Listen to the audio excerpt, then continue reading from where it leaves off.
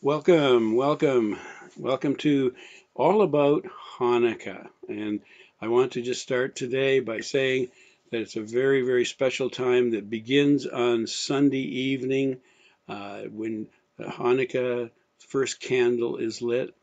And so I just say thank you for being a part of all of this. So let me just begin here, and I want to share my screen, and I want to here we go. I'm just going to get rid of this, and here we go. So here is Hanukkah. There's different forms of Hanukkah. Some are flat, some are like menorah, some are very decorative, some have colored candles in them. Others use oil. This one has candles, as you can see, and but notice it's a different than a normal menorah, which is a 7 prong. This is 9, and there's a reason for it. Now, just quickly, I want to walking you through so you'll understand a little bit about what is happening and what the Jewish people celebrate around the world. Number one, we see that this is a picture of the feast. This is the basic 7 feasts found in Leviticus, and Hanukkah is not one of the 7 feasts. And there are 2 outside feasts, one on the fall season, going into winter, and then one in the spring. The one in the spring is the one with Esther, and the one where Haman tried to eradicate the whole Jewish people by having them killed, slain. The one we're looking at now is the eradication of the Jewish faith, which is Hanukkah, under Antiochus. Some would say Antiochus. I'll call him Antiochus, which is, I think, the normal pronunciation. Antiochus IV, Antiochus Epiphanes IV. And I'll explain more about his name in a moment as well. But it was an attempt to eradicate the Jewish faith, and if it would have been successful, there would have been no Jewish faith, there would have been no Jesus, there would have been no Christian faith. So it's really important that we understand that how God was working. So all about Hanukkah is first question that people ask right away is, did Jesus observe Hanukkah? And the answer, of course, is yes, he did. And you say, where do you see that? Very interestingly, Hanukkah is not mentioned in any of the Jewish literature, in the Tanakh, it's not in Torah, it's not in any of the other books, and it is mentioned, of course, in the Talmud, but not in the Tanakh. But it is mentioned in the New Testament, and we see it in John 10, and we read about in verse 22, it says, now it was the feast of dedication. Right away, the dedication, that's Hanukkah. That's what Hanukkah means, dedication. So feast of dedication, Hanukkah in Jerusalem. And it was winter, so we know for sure that this wasn't referring to tabernacles. It was the winter, so that has to be Hanukkah. Hanukkah always falls in the month of Kislev, and that will always be in either November or December, late November, December. Sometimes it falls right about the time of the Christian feast of Christmas, and sometimes it's further away, like it is this year, where it's almost a month away. And so it says, Jesus walked in the temple in Solomon's porch. Then the Jews surrounded him and said to him, how long do you keep us in doubt? If you are the Christ, tell us plainly. And so we see that Jesus was there. Now, when we talk about Hanukkah, we see there is 9 branches on the Hanukkah. That's what it's called, a Hanukkah, the menorah that's used at this time. And you can also see that there is a middle one and 8 prongs. The middle one is, you'll see, is called the shemesh, or the guardian, or the servant candle. I like the servant explanation the best. And you'll see here there's 3 symbols or three parts that they use during this time in today's celebration. One is the dreidel, and it's a spinning top, and it has the letters on it which spell out, and I'll show it in a moment, great miracle happened there. And so the kids love playing with this, and they will use these little chocolate or candies or little chocolate coins, and I'll show those in a moment. And then they also have something called sufganiyot, which is the jelly-filled donuts. Very high, rich in calories, 600 calories plus. They fill them sometimes with whipped cream, cream cheese. They'll fill them with jelly, and very rich. And then they have the latke. I didn't show a picture of the latke here. It's a Star of David. But the latke is a potato pancake fried in oil and to a pace of crispiness, and you dip them into sour cream or some kind of something like that. So it's an interesting time of eating. No meat. It's all dairy. And so let me just move on here to the next one. Here's a picture of the menorah, the Hanukkah, and there are different ways of lighting the candle. I was reading just even this week 3 different traditions. Some have them all in and at all times. The candles, depending on it, whether it's lit with oil or whether you have a candle. Most have used candles, and and in this tradition here, you notice it says the candles are attached from right to left. You can see the bottom right here. You attach them from right to left, but you light them from left to right. Now that's a tradition. That's an Ashkenazi tradition, and not everybody follows that, depending on where your tradition is. Now, one of the things that is very, very important for the modern Jewish people, for the children particularly, they have these what they're called gelt. They're coins, and you can tell you see they're wrapped in aluminum, sometimes gold colored, sometimes silver colored. They normally have a Hanukkah on it, and they're chocolate inside.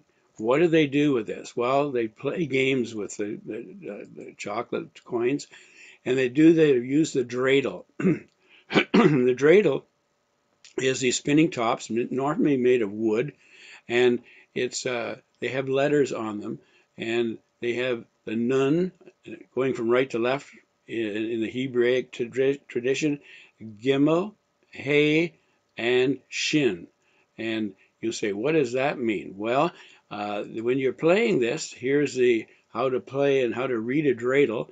You can see the nun is the letter nun, and it begins a word, and Ness, and you can see it's a miracle. Well, let me just go down. Nun, Gimel, Gimel, Gimel, Hey, and Shin. And they say that means that these words, Nes, Gadol, Haya, and Sham, which means miracle, great happened there. In other words, a great miracle happened there. Where? Well, in Israel, where? With the Maccabees, and at the time, which I'll explain in a moment. And so when they spin these tops and they play, it is the nun. If that comes up, you do nothing. And if the gimel comes up, you get the whole pot. So no, they started out, everybody puts one of these chocolate coins or a candy in the center, and you get it all if the gimel comes up, whoever's spinning it. And if the hay, you take half, only half, and a shin, you add one. You have to give up one of yours. So they have a lot of fun playing these things. And you say, where did that ever begin? Well, like traditions, and I'll talk a little bit about traditions later, but traditions rise up over time. Most times we don't know where the traditions began. We know the period that began. We don't know why sometimes they began, but they did begin. Now, we understand that using the dreidel was during the time of the they say that it goes back to when the Antiochus IV put on the restrictions on the Jewish people, and they would come in and raid them to make sure they weren't practicing any of their faith, whatever. And they had these dreidels, and it was used later on, always around the Hanukkah time. The dreidels were used, and when they're the ones who were in the shivas, there were the students studying for Torah, and what happened when there would be people would come in, the authorities would come in, and they were not allowed to practice their faith. They would have the scrolls out. They quickly put the scrolls away when they heard somebody come, pull out the dreidels and start playing dreidels.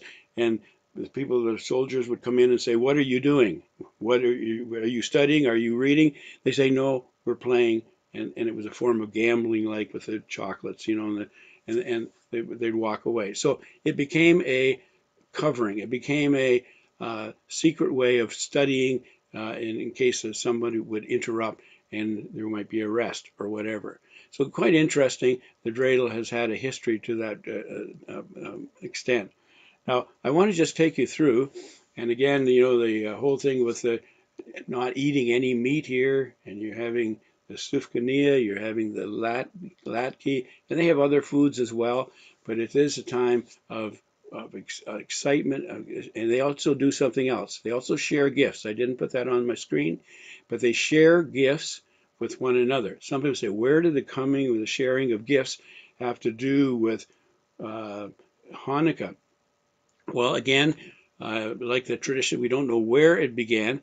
Some people would say it began in the 3rd, 4th, 5th century, and that would be in response to the fact that when the Byzantine area took place, and Constantine came in, and the church was established, and the church as well, of course, celebrated Christmas, giving of gifts, and many of the Jewish traditions of children would want to say, how come we don't get gifts? How come my friends who are in the schools or whatever have gifts? And some believe that it began at that time, that the giving of gifts on Hanukkah took place because as a reaction of what would happen in the Christian realm and the Christian traditions. We don't know for sure. I'm just saying that, again, with traditions, they rise up and they're practiced. And even all the traditions around the Seder meal, some of them we don't know where they came from, but they're there and they're entrenched. We have traditions around Christmas. We have traditions around Easter and the Christian faith, and as well. And some of those we don't know where they came. Now let me go through the history. Now, where does this all fit in? Where does Hanukkah fit in? This is probably one which I really want to emphasize because a lot of Christians, excuse me, a lot of Christians do not realize where it fits in. I mean, does it fit in the time of Moses? Does it fit in the time of Solomon? Does it fit in the time of the kings or when? Well, let me just walk you through just to place it so you understand. And of course, the history of David, when he became a king, the kingdom was consolidated. It was the strongest. He took the most territory under his reign.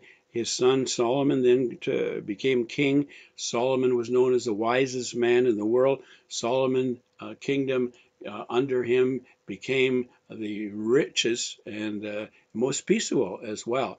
He was known for his wisdom. People came from all countries all around, and he expanded in riches.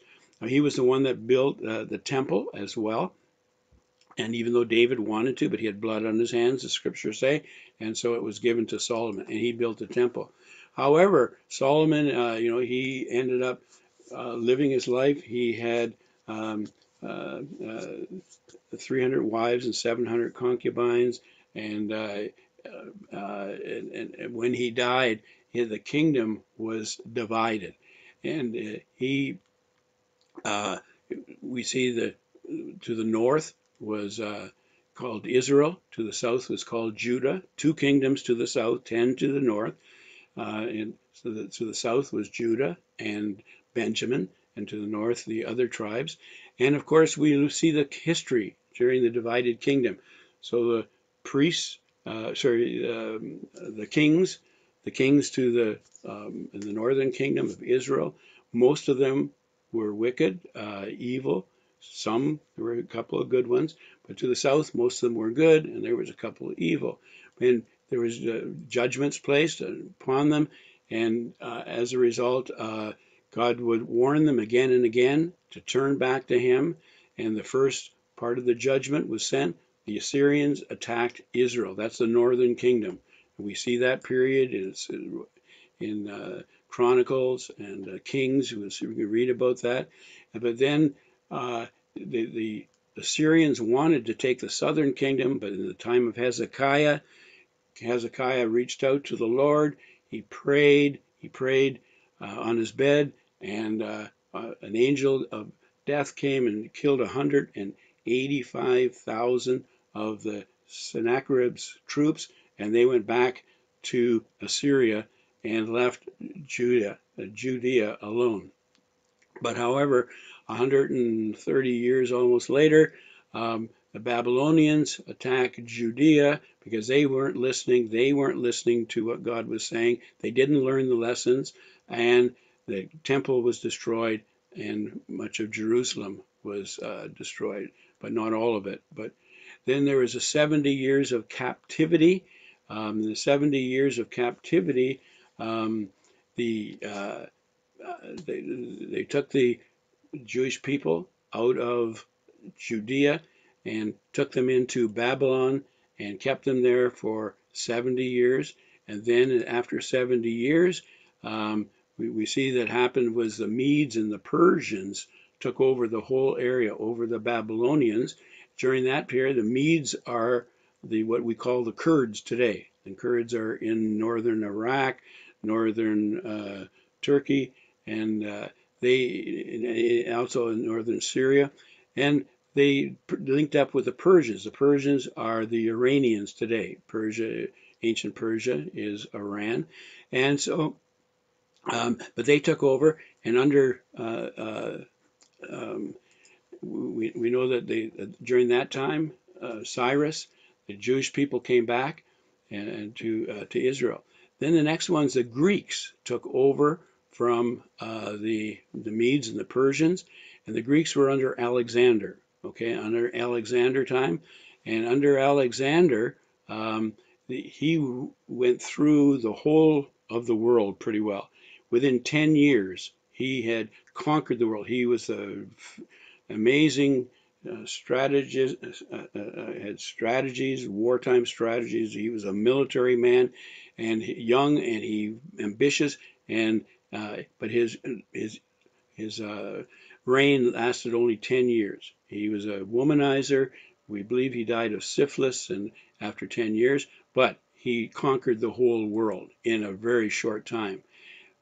Based on that, he died, and the whole of the empire was divided into four different ones who were generals under him, and there was 4 empires. And those 4 empires are described in Daniel, the book of Daniel, chapter 8. And here you can see a picture of it that shows the description was a ram, and that was Alexander the Great. And then you can see that he talks about the 4 horns, and Lysimachus, one of the horns here, Seleucus, there's the other one, Cassandra, and Ptolemy. And there's one other horn. I'll come back to that in a moment. But those 4 horns, those are 4 of the kingdoms that came out of Alexander the Great. And Alexander the Great, he promoted the language of Greek, throughout the whole empire. And so it united everybody with a common language. But here it is, you can see that Seleucus is the one where Antiochus is going to take over. You'll see that in a moment. But it was huge. It was the largest. Here, Turkey, Syria, Iraq, Iran, Afghanistan, Pakistan, up into the bit of the northern area here. Now, the other one, the large area, strong one, was Ptolemy. That's Egypt. You see how this involved in the story of the Maccabees as well. The other 2 smaller ones was Lysimachus over here, and Cassandra. Cassandra went down into Greece. Okay, so those are the empires that came out of following Alexander.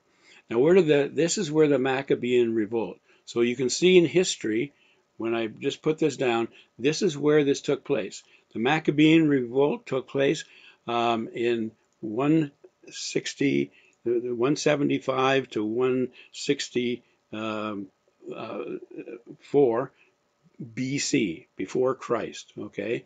And that's when it took place, and I'll explain that in a moment.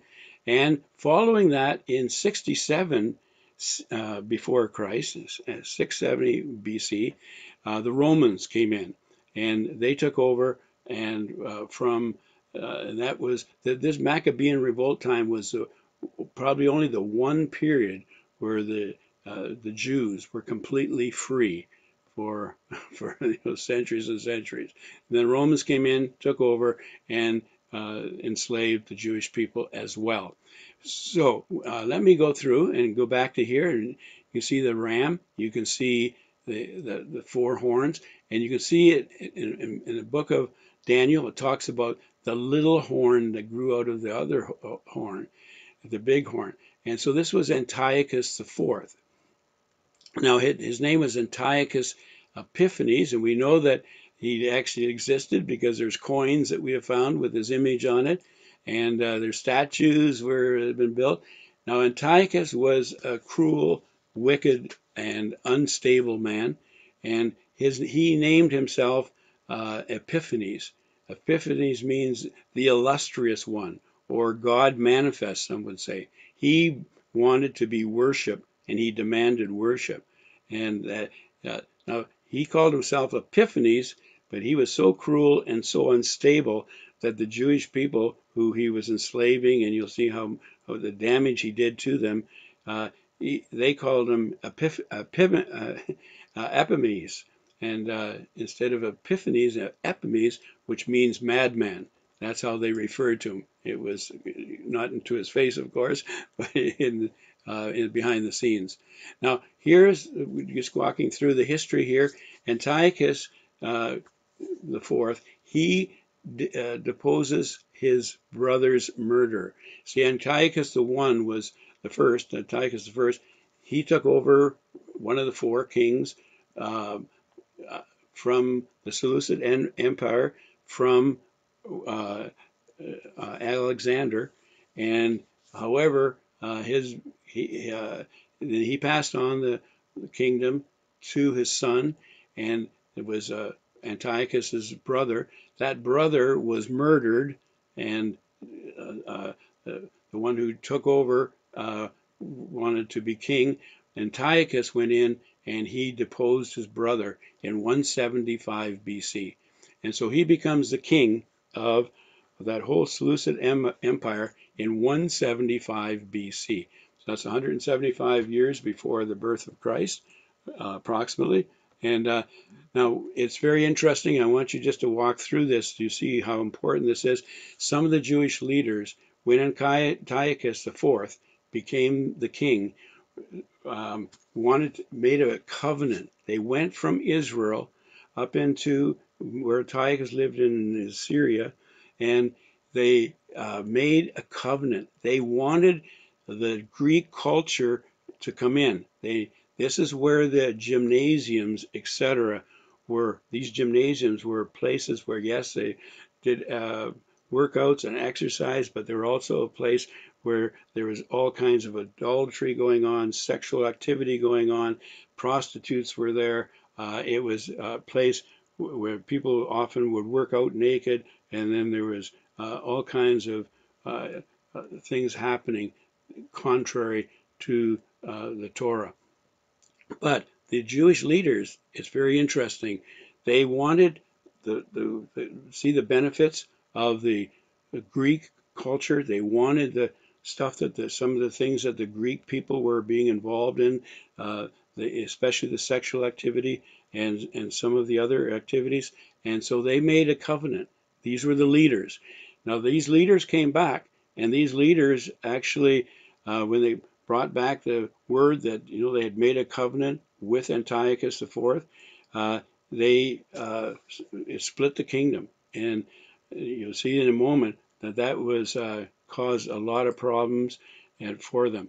Now, Antiochus went down in 170 BC to Egypt. Remember, Egypt to the south of Israel. And he went there because Ptolemy who was in charge of Egypt, the whole Egyptian area there, was wanting to expand his territory. And Antiochus was not willing to allow him to do that. So he went in and he attacked. Now, he invades and he defeats Ptolemy, but he spared his life. He spared his life. And he came back, and while he came back, he comes to the Israel, and he actually, because of the split that was taking place, because a lot of the conservative Jews that were saying no to the covenant that had made, the agreement that had made, they said no, we don't want to take part of it, and so he was angry, and so he actually plunders the sanctuary, and we actually read about that. I'm just going to read from the book of Maccabees. The book of Maccabees, First Maccabees, covers the whole 15-year period that involved with the Hanukkah, etc. So let me just read. I'm just reading from the book of Maccabees here. And it says, after subduing Egypt, Antiochus returned in the 143rd year, that's 169 BC. He went up against Israel, came to Jerusalem with a strong force. He arrogantly entered the sanctuary, took the golden altar, the lampstand for the light, and all its utensils. He took also the table of the bread of presence, the cups for a drink offering, the bowls, the golden censer, the curtains, the crown, the gold decorations in front of the temple. He stripped it all off. He took the silver and the gold, the costly vessels. He took also the hidden treasures which he found. Taking them all, he departed to his own land. So again, he stripped the temple at that time. However, we see a year later, Antiochus go back, and Ptolemy was wanting to expand again. Remember, he was defeated the first time, but he wasn't killed. He now linked up with another partner, and he was also wanting to work together with what would become Rome in that area. And Antiochus went down there to stop him and attack again. However, Antiochus IV was stopped by the Roman ambassador who was linked up with Ptolemy. Now, Antiochus was furious, and he lost that battle, and on his way back through Israel, Antiochus, through Apollonius, you remember that name, Apollonius, he makes a covenant. Now, this time the other one was more of an agreement. This was a covenant of peace. And he deceived the Jews into the peaceful intents. And we actually read that when he breaks the covenant, let me just read again from First Maccabees. It says, 2 years later, the king sent to the cities of Judah a chief collector of tribute, and he came to Jerusalem with a large force. Deceitfully, he spoke peaceable words to them, and they believed him.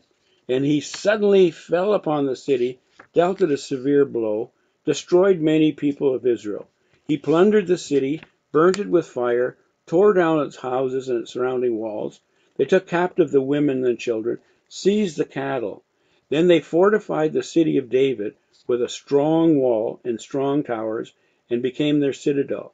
And they stationed there sinful people, lawless men. They strengthened their position. They stored up arms and food, collecting the spoils of Jerusalem. They stored them there and became a snare. Now notice they became a snare. Okay, so again, the covenant was made. Remember this, because we're going to see this coming in, when Daniel talks about the Antichrist when he comes. And Antiochus Epiphanes IV was the beginning of a prophecy that was partially completed. We're going to see the fulfillment of that same prophecy from Daniel. And Daniel wrote this 400 years before the time of Antiochus. He wrote all about this Alexander coming through, the conquering. You see references to this person who is Antiochus, who does this in breaking a covenant. But we also see the fulfillment in the time of the tribulation period, where there's going to be Antichrist will rise up, make a covenant of peace, and then break it in the middle of the covenant, in the middle of that 7-year period, and etc. So we see all of these being laid out ahead of time. Now, the final thing that happened was we read this.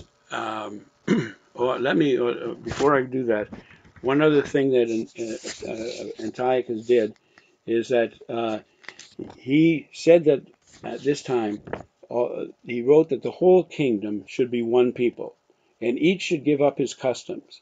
All the Gentiles accepted the command of the king. So all the Gentiles, non-Jews, all of them nations, they accepted what he had commanded. Many from Israel gladly adopted their religion. Again, we see the compromise here. Now, this is a pattern that we're going to have to watch, because we're in that same pattern right now, the compromising of religion with the state, when they are saying, you will become like us. They sacrificed, and look what they had to do. Even the Jewish people, they sacrificed to idols, profaned the Sabbath. And the king sent letters by messengers to Jerusalem and the cities of Judah. He directed them to follow the customs strange to the land, to forbid burnt offerings and sacrifices and drink offerings in the sanctuary. So they're no longer able to do that in the temple. To profane Sabbaths and feasts, to defile the sanctuary and the priests, to build altars and sacred precincts and shrines for altars, for idols all around, to sacrifice swine and unclean animals, and to leave their sons uncircumcised. So they weren't allowed to do any more circumcision.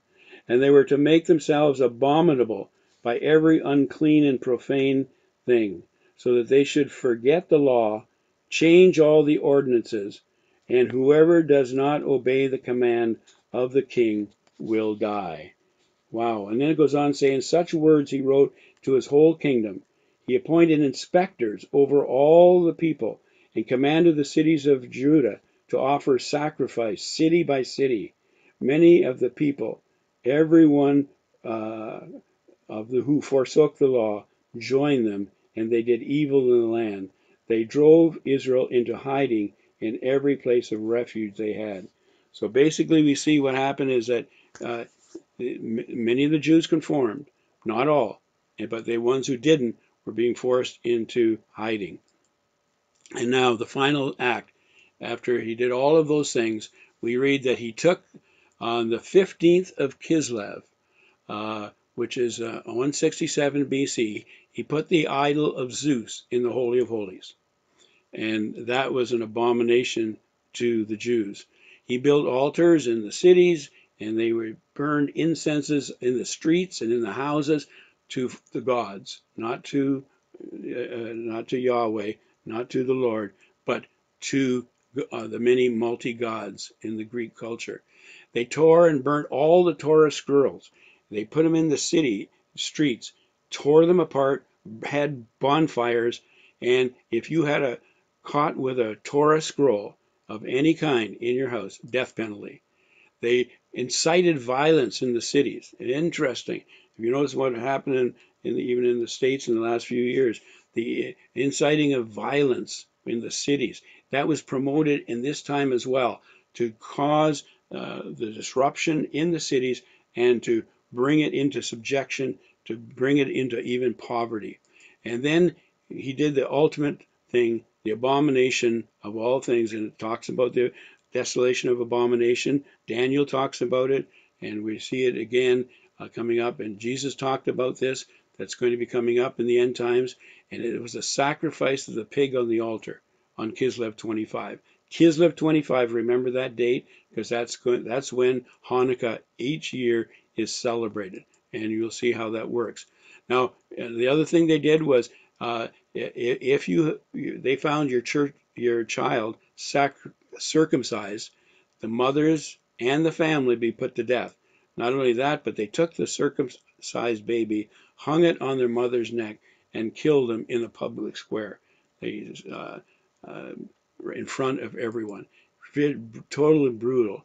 Uh, Death to those who would not eat unclean food. If you wouldn't eat all the unclean foods that were the Greeks ate, the Jewish people would be killed. Death was the punishment. So then we hear at that point, that's where the Maccabees come in.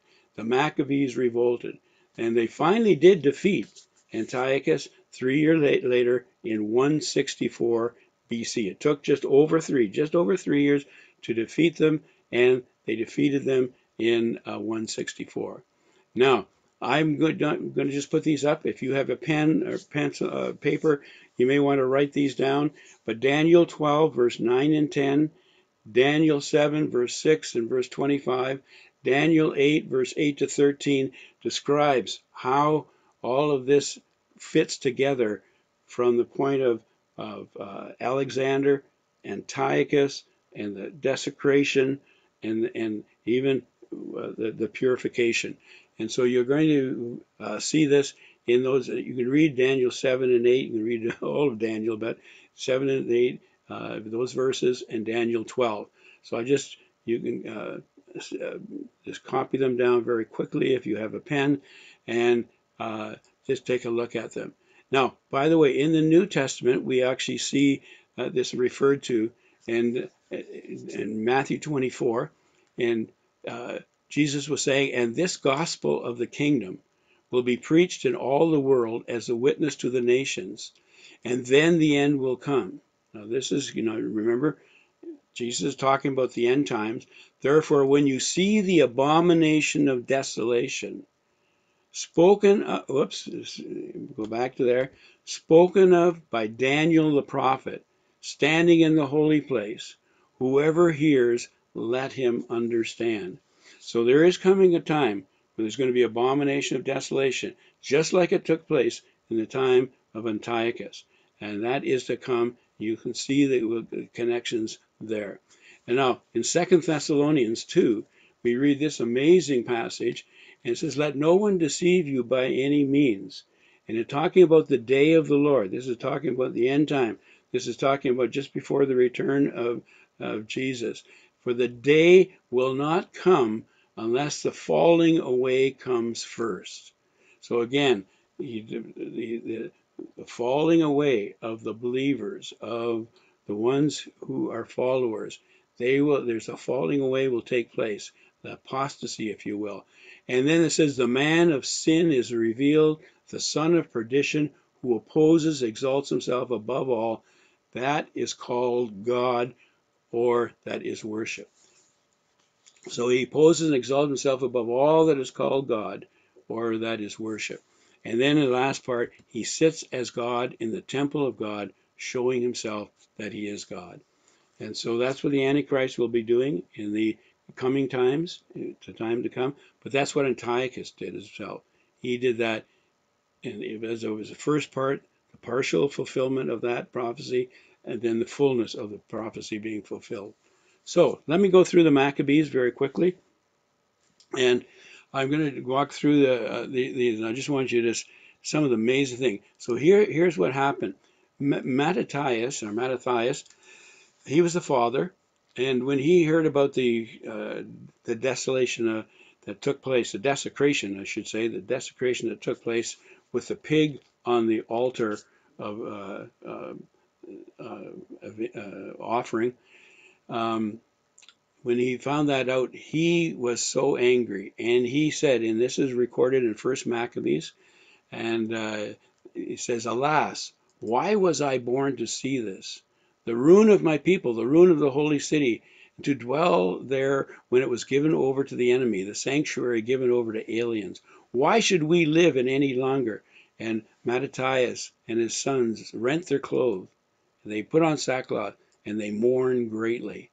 Now Mattathias was asked at this time, because Antiochus sent a representative to right into Israel. He recognized that Mattathias, who at this time was now hiding in the hills, and he was recognized that he actually was in the area of Moadim, just about half an hour from Tel Aviv, and in today's map, and he went, recognized him, and he was asking him to help lead the Jews into apostasy. Now, Mattathias was still living in Moadim at this time, but not he was not practicing at all what they were being forced to do. But Antiochus sent his soldier, his representative, to go there and convince Mattathias to lead the others who were dissenters from what was being asked. And Mattathias answered when the agent came, the king's agent came, and he said in a loud voice, "Even if all the nations that live under the rule of the king obey him, and have chosen to do his commandments, departing each one from the religion of his father, yet I and my sons and my brothers will live by the covenant of our fathers." He made a decision.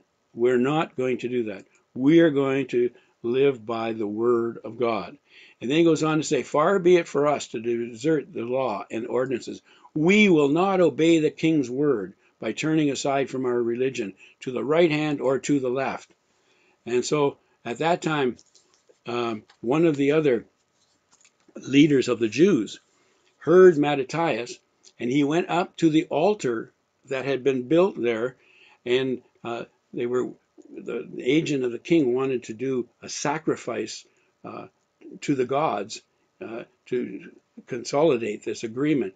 And Mattathias, of course, says no. Another Jew, though, went up and offered a sacrifice, a pagan sacrifice, on this altar that had been temporarily built for the purpose of the agreement. And Mattathias was so angry, he killed the Jew that offered the sacrifice. He killed the king's agent, and then he had to run and hide.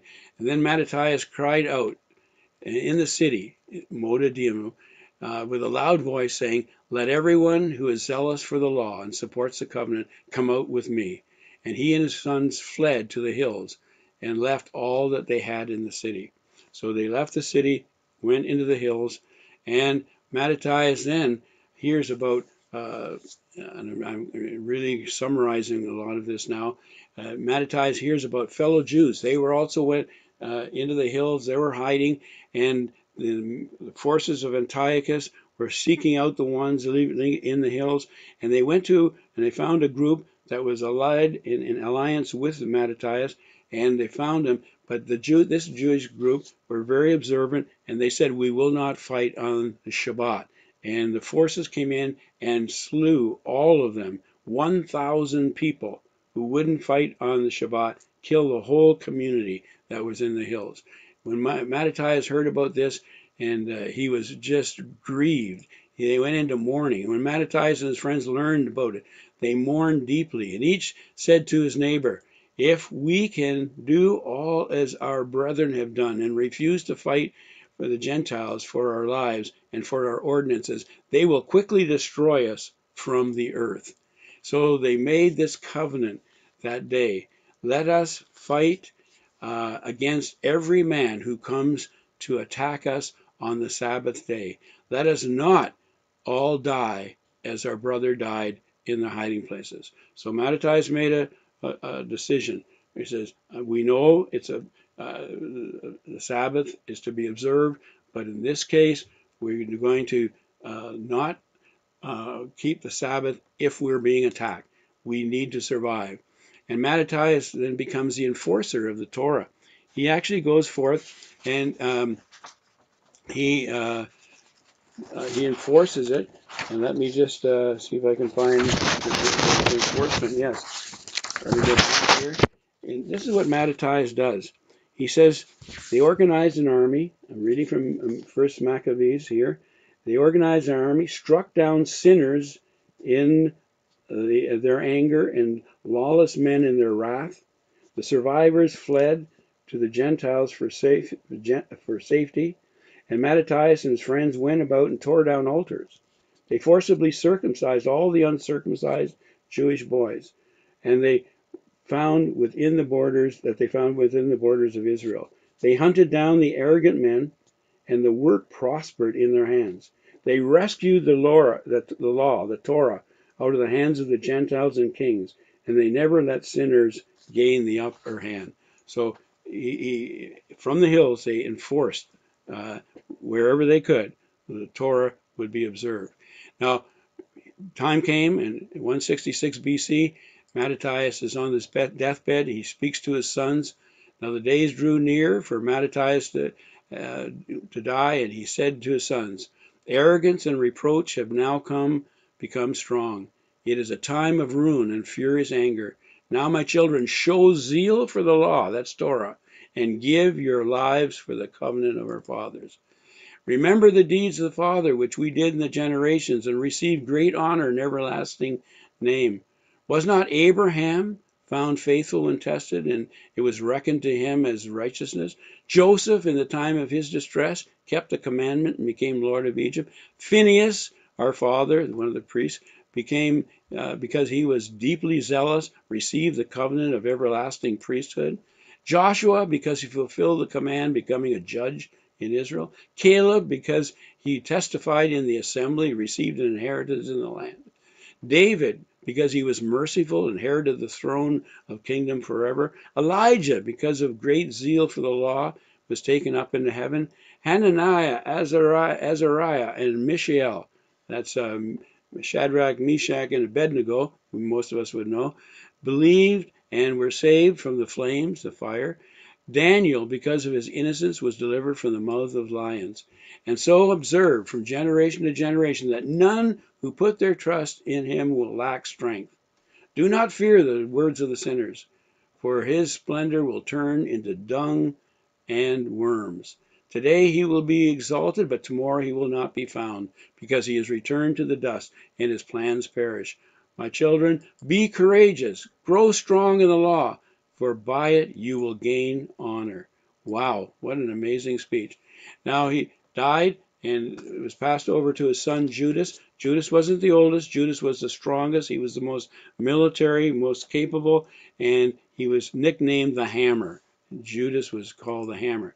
And now immediately Apollonius, remember that he was the one that made a covenant when the false covenant coming back from Egypt. Apollonius was sent by Antiochus to and gathered an army from Samaria, which was just to the north of Israel, and he brought this army to come against Judas and his men. But Judas, again, even though they were outnumbered, they were defeated, and Apollonius had a huge sword. He was known for the size of the sword he had, and of course the men of Judah, Maccabees, they had nothing in the area of weaponry, armor, or anything like that. He took the sword, and he kept that sword in the battles, all the battles he was going to be facing. After that battle of Apollonius, Saron, under the command of the Syrian army, under Antiochus's order, he gathered a group, and he attacked and gathered at Beth Horon and came against Judas. And again, Judas Maccabeus, he addresses his men. He knows he's outnumbered. He knows he's greatly outnumbered. And he says to his men, "It is not the size of the army that victory in battle depends, but strength comes from heaven." Wow, isn't that an amazing statement? You can see he's depending on the Lord.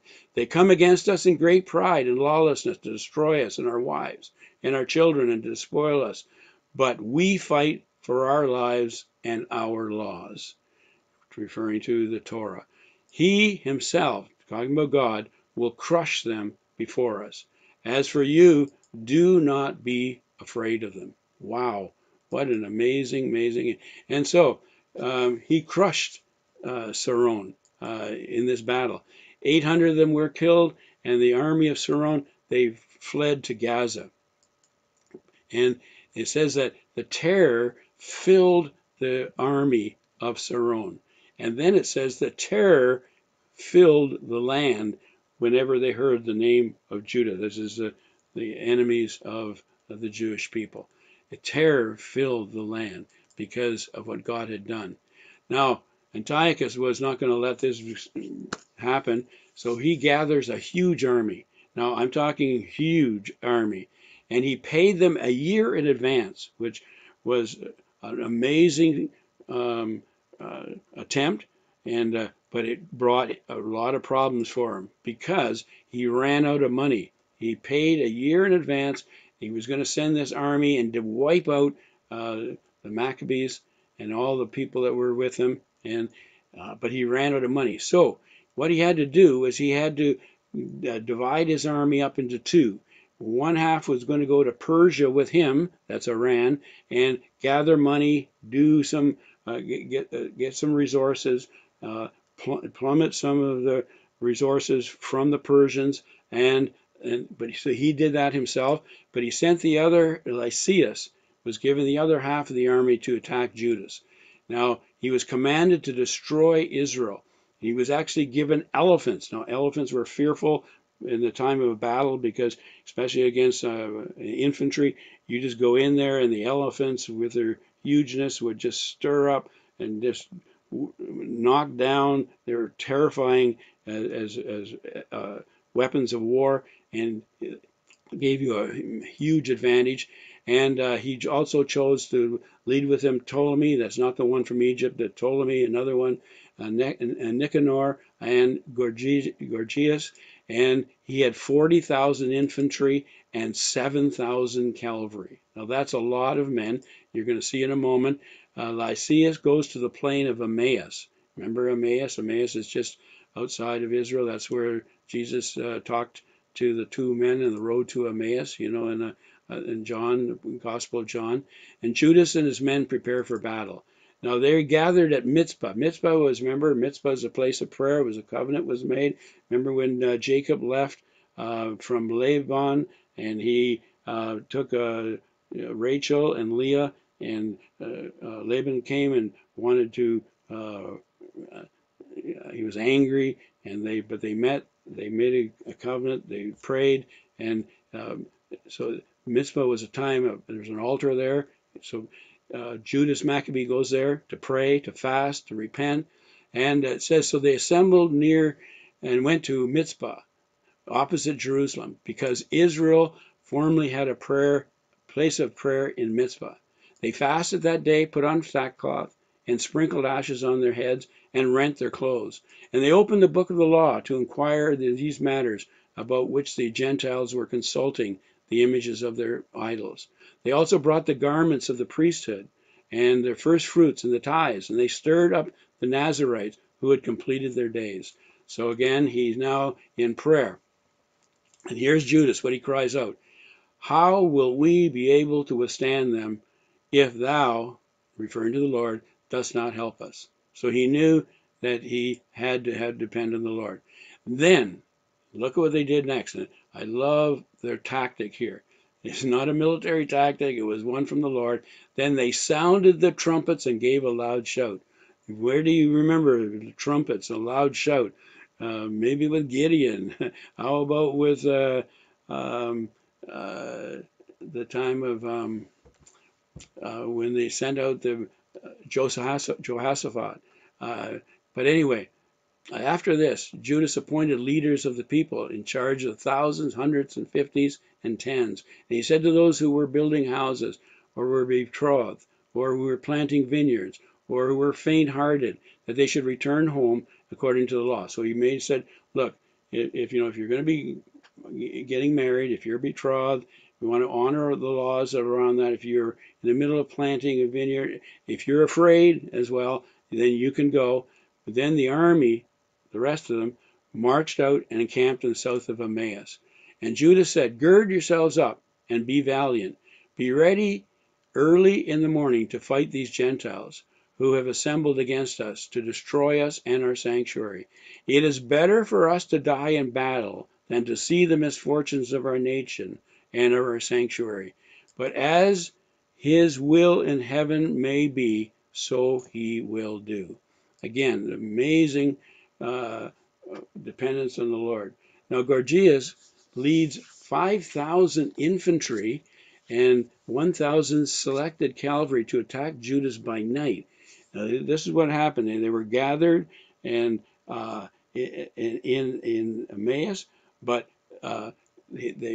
Gorgias was sent by Lysias out to do a night attack before the battle could take place. And he took 5,000 of the entry of the huge number they already had, 1,000 in a small sneak attack to take Judas by surprise at night. But God alerted Judas of that the coming, and he moved camp. And then Judas comes actually to Emmaus, but Judas only has 3,000 men altogether.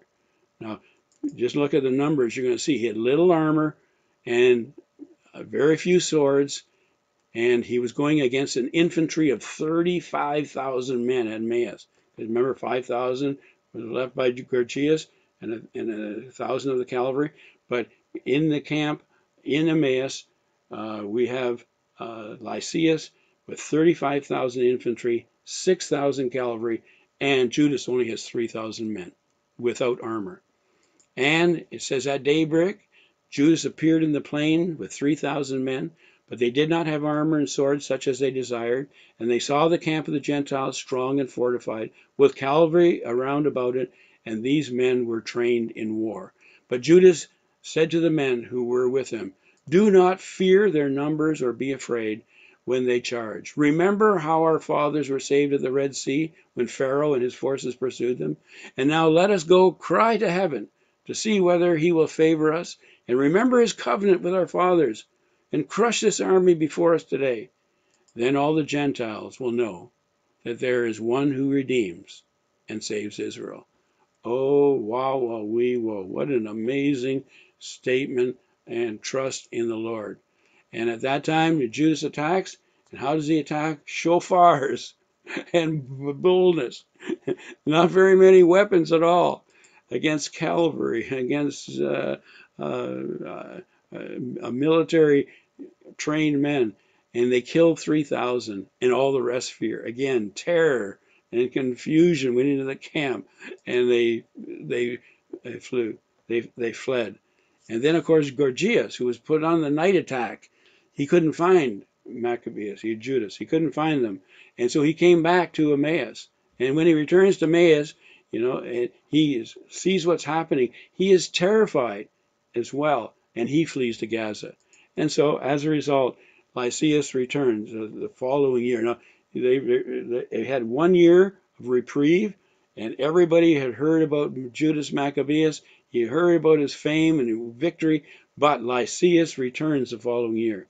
Now, this time, he is given 60,000 infantry and 5,000 cavalry, and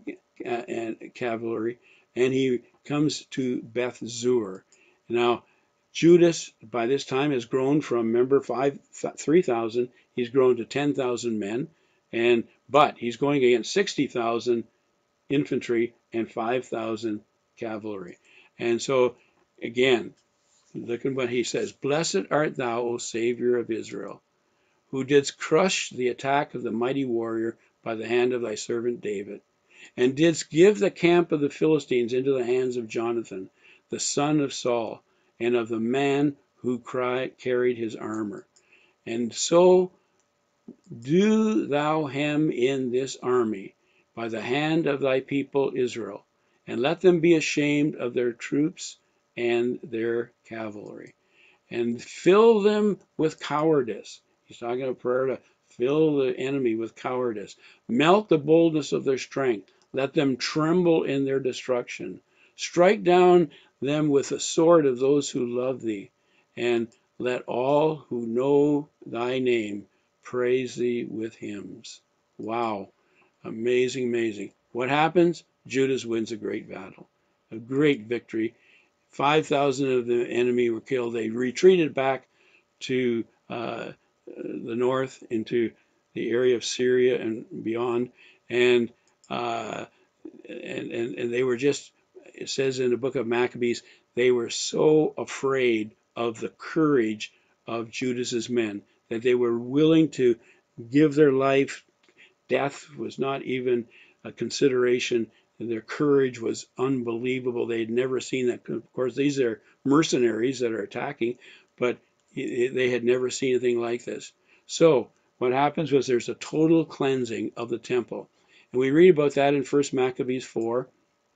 And I just want to read here, just before I go on to that, First Maccabees 4, we read, if I can just quickly find it for you, what they did. I love this, and I just want to read it out for you. He says, he chose blameless priests devoted to the law. They cleansed the sanctuary, removed the defiled stones to an unclean place. They deliberated what to do about the altar of burnt offering that had been profaned. And so they thought it best to tear down the altar that had been defiled, lest it be a reproach on them, for the Gentiles had defiled it. So they tore down the altar. They stored the stones in a convenient place in the temple hill until they should become a prophet to tell them what to do with them. They took unhewn stones, as the law directs, built a new altar like the former one. They also rebuilt the sanctuary, the interior of the temple, consecrated the courts, made new holy vessels, brought the lampstand, the altar of incense, and the table into the temple. They burned incense on the altar, lighted the lamps of the lampstand, and they gave light in the temple. They placed the bread on the table, hung up the curtains, and thus they finished all the work God had undertaken. And then it goes on to say, the next part was on Kislev 25. What they did was they dedicated the temple to the Lord. They offered the sacrifice as the Torah directed on a new altar. They dedicated it with songs and harps and lutes and cymbals. People fell on their face and worshiped. They celebrated for 8 days, it says, and restored and redecorated the front of the temple, the gates, the doors, and etc. And so it says in 1 Maccabees 4, it says, then Judas and his brothers, whoops-a-daisy, what happened there? Then Judas and his brothers and all the assembly of Israel determined that every year on the season of days and the dedication of the altar should be observed with gladness and joy for 8 days, beginning with the 25th day of the month of Kislev. Praise the Lord. Now, let me just take a moment and end this with something that is maybe you may not like, you may not want me to be talking about this, but the miracle of the oil. Now notice when we were reading that, when they built the altar and they dedicated it, it was for 8 days. And we read that the miracle of the oil, and here the miracle that we, today in the synagogues, the Jewish people around the world will have, the Hanukkah, and they will talk about the great miracle that took place. They only had, apparently, according to the story, enough for 1 day of the oil, and so they had to go and get oil from the Galilee to and bless it and consecrate it, because all the other had been desecrated. Only one, and that 1 day oil lasted for 8 days until they could get back with oil that was from the Galilee, what could be consecrated. And the miracle was that, and people remember even now, this day, in our traditions and in the Jewish tradition, that the miracle that took place was the 8 days of 1 day's supply of oil. However, in the book of Maccabees, in verse Maccabees, the second, nothing is said about the miracle of the oil. Nothing. It is recorded, though, in the Megillat Tanit, which is a scroll of fasting, which is in the Gemara.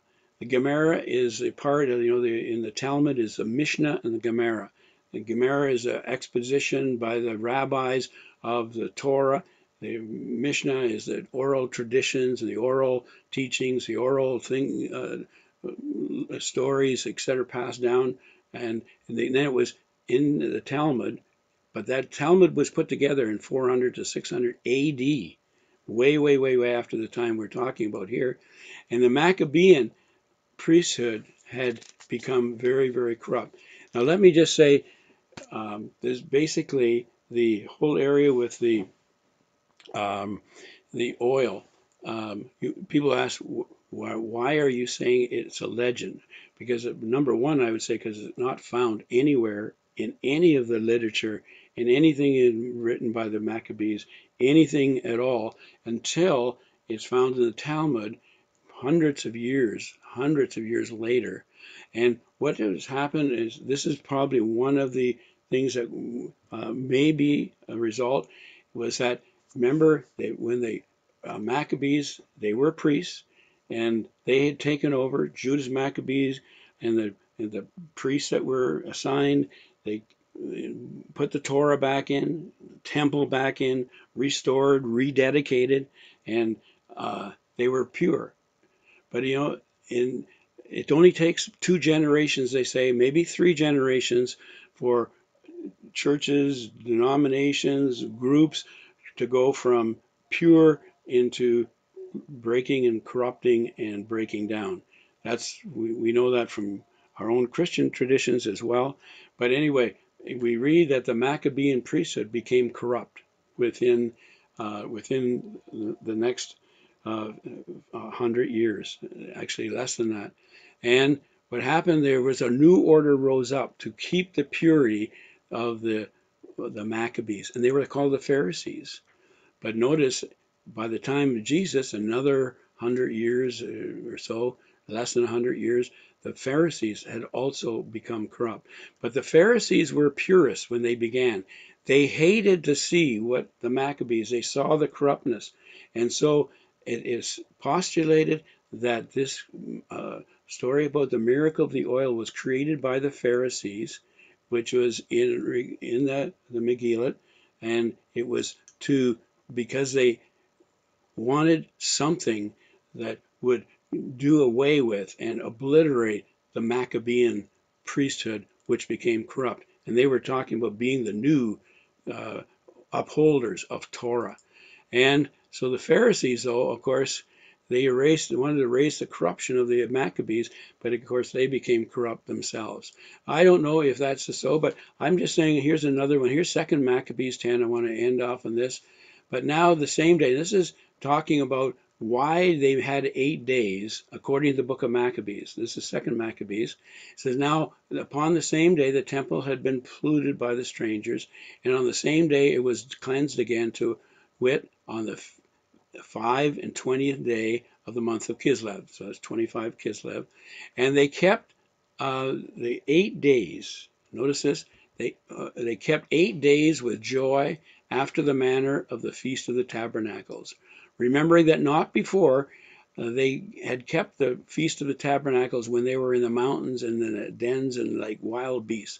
Therefore they now carried boughs and green branches and palms for him that had given them good success in cleansing the temple. Now remember that those branches, that's the lulav. That's what we celebrate in tabernacles. Remember, they couldn't celebrate tabernacles because they were fighting, but now when they cleanse the temple, they're going to celebrate tabernacles. That's what this is saying.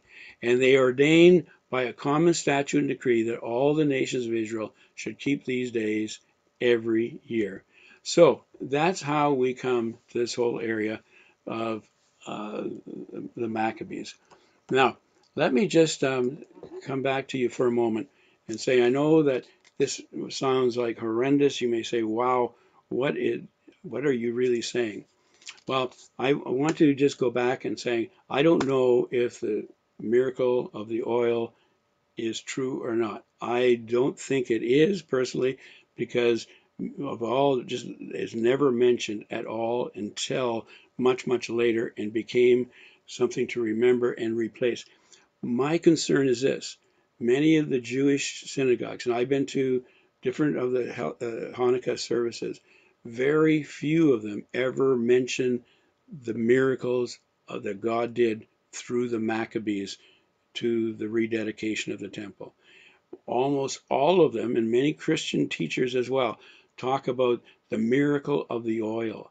And I just think that is wrong emphasis, because the miracle was God working through people who would take a stand for Him, take a stand for Torah, take a stand for his commandments, take a stand for being obedient.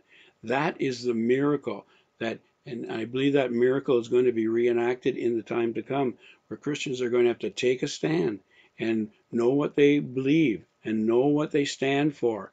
And the miracle will be that God will work through us and bring forth his purposes. But we're going to have to stand for our Bible. We're going to have to stand for his commandments. We're going to have to stand for Jesus. And so for me, that's very, very important. However, I understand people love that story. They love to talk about the light, and they talk about the light of Yeshua, the light of Jesus, and they talk about the light of the Jewish people, the nation of Israel. And I understand that. And I understand, by the way, like I look at a tradition like Christmas, birth of Jesus. Look what we've done with tradition. What is most people today, if you ask them about what is Christmas about, they don't talk about Jesus. They'll talk about what? They'll talk about uh, uh, so many other traditions that have been built up around Christmas. Rudolph the Red-Nosed Reindeer, Santa Claus, all kinds of things. Same as Easter, the death of Jesus, the resurrection of Jesus. What people remember, Easter bunnies, chocolate, eggs, and egg hunts and all those kind of things. And so traditions take over from what is real and very important. I just bring that before you. But I just want to end off with one last thing, and I know the time is going very quickly here. Well, it's gone. But I just wanted to end off with maybe four lessons, okay? Here are four lessons I believe that perhaps, or five lessons maybe. Here it is, and just really quickly, and I close. Apostasy occurs first. You're going to see that in all these things with regard that I'm talking about, apostasy, the falling away of the church, of believers, always occurs first. Just like the Jewish people at the time of Maccabees, they fell away from their faith. They wanted the worldly influence, and there's a falling away of the faith. And I look at the church today, and I do see a rise in prayer and 24/7 prayer, but I also see overall amazing apathy and indifference and lukewarmness in who are called Christians. And and again, that's just part of what Paul warned about in Thessalonians. But then the second part is the world seduces the believers. And the world takes over. The things of the world come into the church, and the church looks more like the world than what the world being transformed by Christians and by their belief. We see the world seduces believers into becoming, and that's what Maccabees fought against. He wanted to stop the Greek religion, the Greek beliefs, the Greek paganism from coming in to the Jewish people. The world demands conformity. Oh my goodness, are we not seeing that today?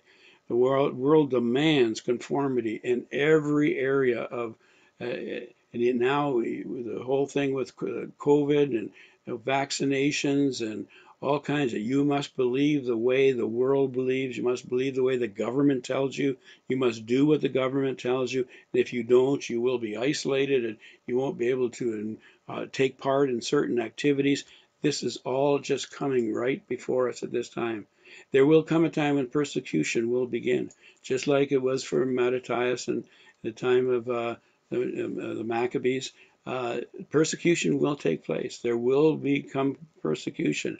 As a matter of fact, in Matthew 24, we read Jesus says, "Then they will deliver you up to tribulation and kill you, and you will be hated by all nations for my name's sake." Now he's talking about the tribulation period here. And then many will be offended, will betray one another, and will hate one another. Then many false prophets will rise up and deceive many. And then it goes on to say, because lawlessness will abound, the love of many will grow cold. But he who endures to the end will be saved. And this gospel of the kingdom will be preached in all the world as a witness to all nations, and then the end will come. And I end off with, there will be a test of faith. We have to know what we believe. We will be tested. And I just want to, again, the book of Revelation says there is victory though, but how is the victory come? In the book of Revelation, I love the verse verse 11 of chapter 12. And they overcame him by the blood of the Lamb and by the word of their testimony. And now very often we leave out the last part of this verse. We love to quote, by the blood of the Lamb and the word of our testimony. But the last part says, they did not love their lives to the death. And so I just want to close off with that and say, thank you very much for this rather lengthy teaching. But you know, it's so amazing. I just love, of course, I've been in the military. I just love the heart of the leadership, which they trusted totally in the Lord. They trusted in him, and he came through for them. I believe he'll do the same for us in the future. We trust in him totally with all our heart. And you know, don't let fear, do not let fear, and do not let deception. Those are the two ploys of the enemy being used ruthlessly at this time. Do not let them grip you. And so I just say, Lord, we just give this teaching to you. Be glorified in us. Help us to know our part. Help us to know